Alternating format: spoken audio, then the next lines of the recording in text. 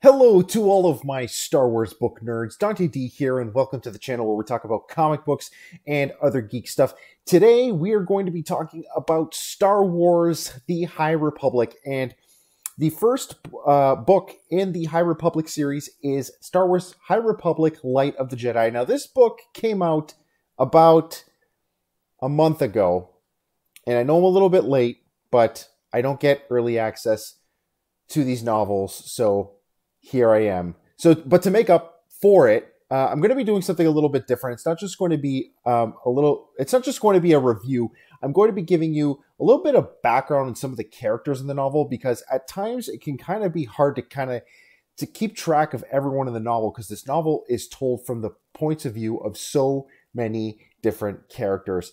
And before I get into all of this, I just wanted to introduce my co-star, who's making a cameo appearance in today's video.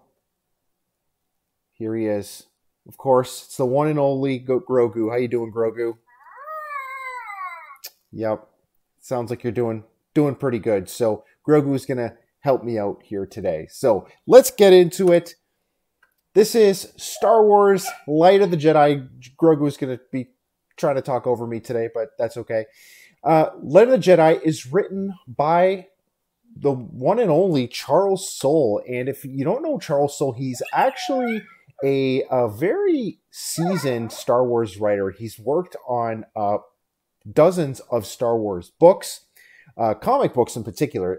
He actually started off as a comic book writer. He has written some other novels that are not related to the Star Wars universe, but in the Star Wars world, he's primarily known for his comics. He's written Star Wars Lando, Star Wars Obi-Wan and Anakin, Star Wars Poe Dameron, Darth Vader, Rise of Kylo Ren, and he's also working on the ongoing Star Wars series. So let's get into some of these characters that you're going to be seeing in the novel before I kind of review the plot. This is Avar Kriss. She is a Jedi, and she is a very respected member of the Jedi Order. She is a master. She's a master at a very young age. She's only in her 30s. And she's about as close as you can get to a main character in this novel. Like I said, there are just so many characters. And you know, there really isn't a main character, but there's a lot of focus on her. Next up, we have Elzar Mann, and Elzar Mann is a very, very good friend of Avar Kriss's. He's also part of the Jedi Order, but he's not yet a Jedi Master. He kind of has some unorthodox ways of doing things, and that is likely what kind of held him back from becoming a Master. But he and Avar are really close, and they've been really close since they were Padawans. And he and Avar work very, very closely together in this novel. This is Chancellor So. The High Republic takes place about, I think it was 200 years before the events of the original Star Wars trilogy. So the Republic is at its greatest here, hence the name, the High Republic.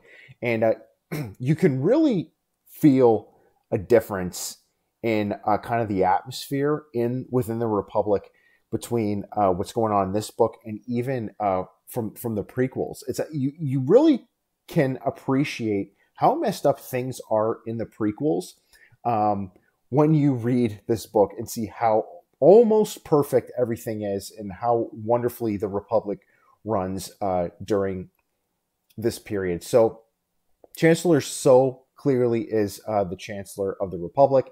Those two things that she has next to her are her pets. I guess they kind of look like lions with 4 eyes. I don't remember what those creatures are called. This is Bel Zadafar. He is a Padawan. He also plays a huge role in this book. He and his master, who is a Loden Greatstorm, they're off in a different part of the galaxy doing basically Jedi things. I don't want to really get into spoilers here, but they are helping out with the effort in this book as well, and they play a huge role. And again, this is Loden Greatstorm. Like I mentioned, his his master. And of course, we have Master Yoda. Now, Master Yoda, we know from Return of the Jedi, he's like 900 years old. So clearly, they had to include Master Yoda in this book and the High Republic, just because he's so old, and he clearly would exist at this time.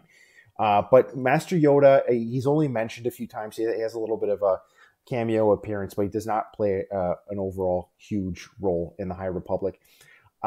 He is, by this time, though, already a very respected and high-ranking master in the Jedi Order. And that brings us to the Nihil. The Nihil are the villains of the High Republic. And they're actually like marauders. They're kind of space pirates. They loot, they pillage. And I know we've seen these types of villains and characters in Star Wars before, but I would really kind of encourage you to be patient and kind of give this a chance, because like when I first heard that the villains were not going to be Sith, they were going to be marauders, I was kind of like, oh, they're kind of like the Exchange or any other criminal organization in the galaxy, but they're not. There is something very unique about them, and it's really cool, and you really kind of appreciate this organization by the end of the novel. They're really cool, and you know what? I kind of understand where they were going with this. The Sith are always the villains. They're gonna have to change it up a little bit, right? So yeah, so I really enjoyed the Nihil. This is Skier, Master Skier, member of the Jedi Order as well. Plays a minor role in this story. I just thought it was cool that he's a Trandoshan. The Trandoshans are usually one of the more evil races that are portrayed in Star Wars. So I thought it was kind of cool that they made a Trandoshan Jedi. And funny enough, there's also a Wookiee Jedi. I don't think we've ever seen a Wookiee Jedi. This character here is Boryaga, and he's actually he's a Padawan. He's not really a Jedi yet, but he plays a kind of a cool role in this novel as well, and I think you'll really enjoy seeing a Wookiee Jedi. His dynamic with the rest of the characters in the novel is very interesting, just because he doesn't speak Galactic Basic. He only speaks Shiriwook. And this is Nibasek. That is Boryaga's master. So what do I think of this book? Overall, I really enjoyed the High Republic. Leading up to the release of this book, I was seeing a lot of hate for the High Republic, just based on all the toxic fandom with respect to Star Wars that has been kind of floating around the internet recently. And I'll admit, I did not like the prequels either. Not the prequels, the sequel trilogy. I did not like the sequel trilogy at all. But I'm not one of those fans that's going to write off everything else that Disney Star Wars does. I actually really enjoyed this book. You could kind of tell it's new age with certain things that they do in this book, certain elements of it, but the politics that is known for being inherent in Disney Star Wars is not really in your face in this book. It's not going to prevent you from enjoying the story. I really enjoyed this story. I think Charles Soule does Star Wars amazingly, and it's just fantastic. Really kind of has this new frontier feeling to it. The Outer Rim at this point is only just beginning to be explored. And what you're seeing here, this picture here, this is the picture of an outpost that the Republic is setting up. It is called Starlight Beacon. And this is going to be the Republic's outpost in the Outer Rim. And it has this, like I said, this new frontier feeling where they're exploring these new worlds and they're setting up colonies and all trade and economy in the Outer Rim and bringing all these Outer Rim planets together. But of course, there's the problem of the Nihil and the main conflict in this book, which is actually really, really cool. The beginning of the book, it just starts off with a bang. Absolutely love it. You're at the edge of your seat. I could barely put it down at the beginning, and it kept me interested overall. Just absolutely wonderful.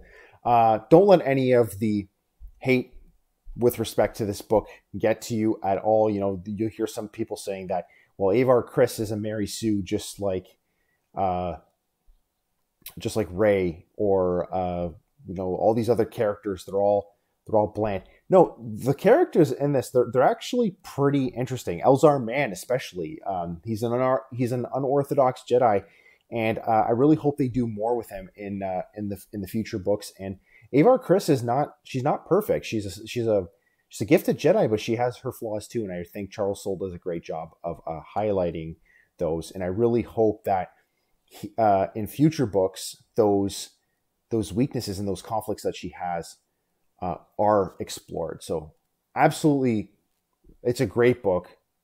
The pacing's amazing. The plot's great. At first, it's a little difficult to kind of get to know all of the characters and keep in touch. That's why I included all that list of characters before. But overall, fantastic book. I highly, highly recommend that you pick it up.